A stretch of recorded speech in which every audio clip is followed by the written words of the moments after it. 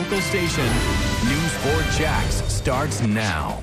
The man described as a person of interest in the mysterious disappearance of a mother from Nassau County goes before the judge. That man is Jason G. He is the ex-boyfriend of Jolene Cummings. The mother of two has been missing since Saturday.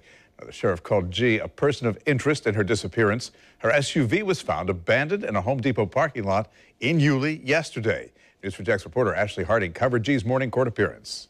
That first appearance started promptly at 7:45 this morning. Jason G. faced that judge. I want to go ahead and show you video from that first appearance. It was a very quick first appearance. He was in there for violating felony probation. That's what he was arrested for yesterday, but there are two new charges.